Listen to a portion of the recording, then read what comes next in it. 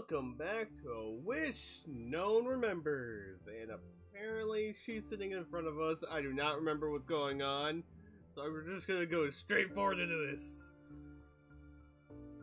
As I move cables around again. I start as aggressively as I always do.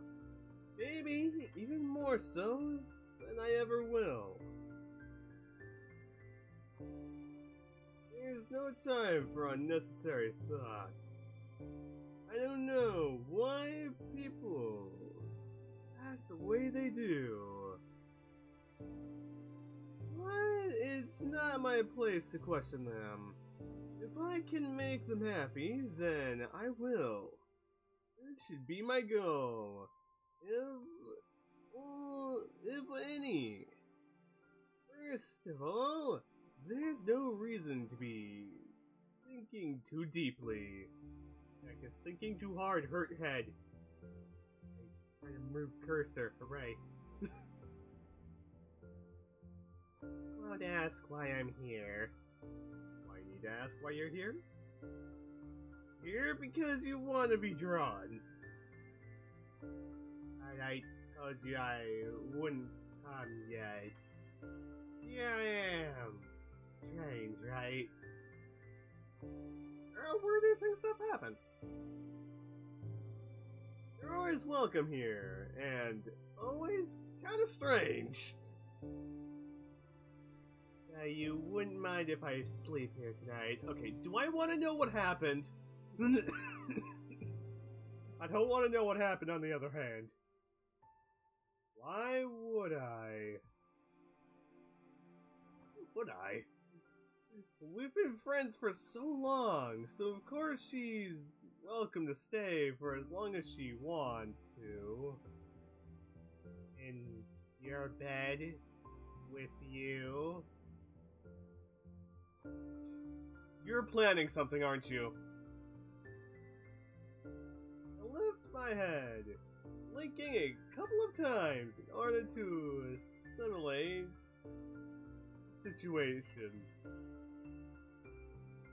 I've already figured out what the hell is going on. What do you mean?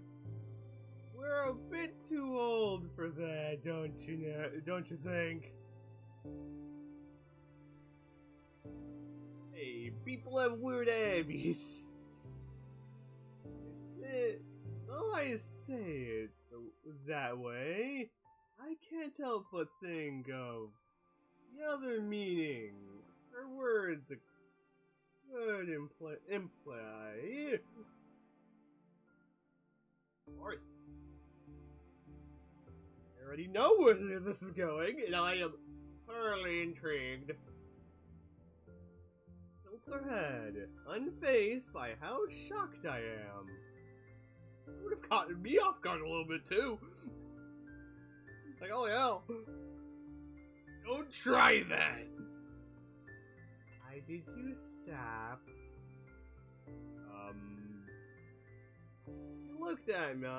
She looked at my hand. A puzzled expression. Sorry. I focus back on my work, but her unusual behavior is too surreal. Keep quiet about. Sarah, what did you mean just now? And who the hell kicked you out? It's nothing. It's probably nothing. So why am I panicking? I'd like to know as well. I thought a lot today about all sorts of things. And I promised you that. I tried so much. But I just can't. That's the conclusion I came to. I can't. And the moment I realized it, it was a lot easier to me. In which way? I don't understand. And I am concerned. I have a bad feeling about this. I continue. Still, I start having a hard time looking at her. And so I try to complete the blanks with the image I have of her in my head. It should be easy. It should be, so why? Why is the image so blurry? All of a sudden. I don't want to know why. Both fall silent, even if the answer I've been waiting for has yet to be answered. But as I'm about to convince myself that silence is for the best, you must be at least touches right about now. Up from her seat softly. I can see her figure closely in from the edges of my vision.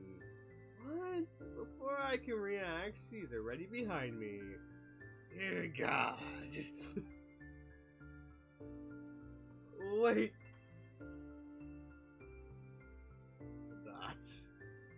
I turned her, but her eyes only complicate the paper I've been drawing on. Must be pretty good. I don't know. What's happening? I must be tired. There's so much missing. Oh, I was rather close. Sorry, let's try again, alright? As many times as it takes. That's okay. I already knew it. But I guess I have my answer now. Walks away from me blankly.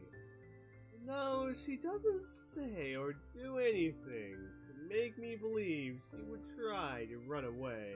I know instinctively that's what she's trying to do. I have a bad feeling about this. Wait, what are you doing? I want to know what she's doing. Get up from my seat in a hurry. Most of the paper on the table flying in accordance with my chaotic state of mind. I move without thinking and reach for her hand. In a panic for what reason, I don't know. I didn't want to let her leave me like this. That's for sure.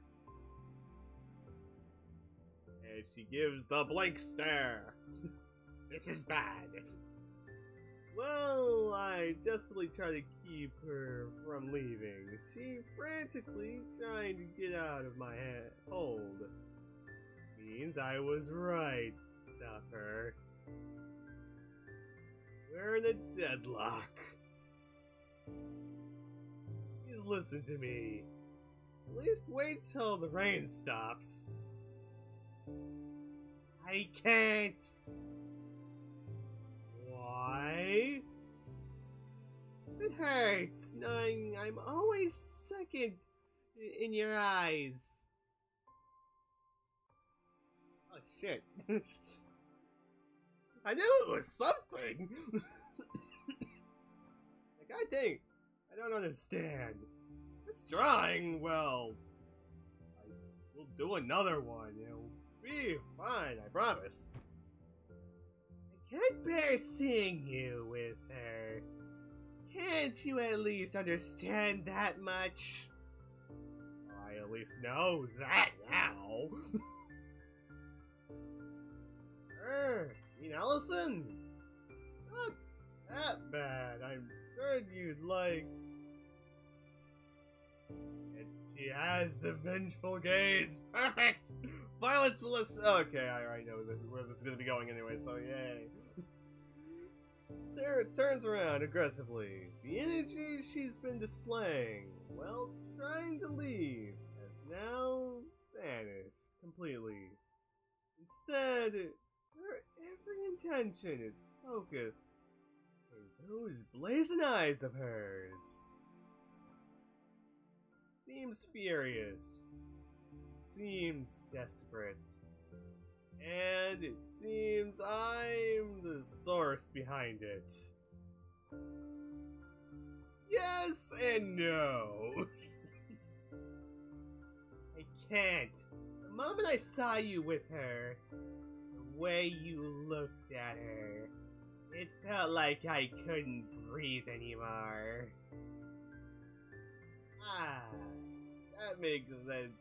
Can't breathe? It was too late. I'm always too late. And I'm always close to choose to be. But I can't accept it anymore. Oh, I was right. She did have a crush on you. Let go of her hand is the moment I start to realize the significance of everything she's been saying. Only times I couldn't breathe, that I was in pain, I thought I couldn't withstand it any longer. It was always when Laura would display any form of interest towards someone else. Well, at least there's answers. Knowing that those smiles weren't dedicated at me, thinking that her eyes would glow even brighter whenever she sees him. I didn't want that. I just can't stop loving you, Vince. Hey, at least I guessed. God dang, I was guessing jokingly. My head is about to burst. This is a misunderstanding. It shouldn't be like this. Why? That's a good question. It wasn't supposed to end like this. And at least look at me. You could tell she looks fine anyway. And it was supposed to be there for her. Now he's with Laura. Does he really love Laura? If he was really to leave her because of me, then he doesn't, which means he might still be in love with Sarah, so no, you are misunderstanding this, bro. She likes you. Fuck. Vince. I'm losing my balance. As if something just pushed me. I tried to grab the wall. Or anything in my surroundings. I'm in the middle of the room. So I fall on my back. Piddly. Luckily though, it looks like the bed is behind me. As something soft cushions my fall. Still, things don't add up. I fell a lot heavier.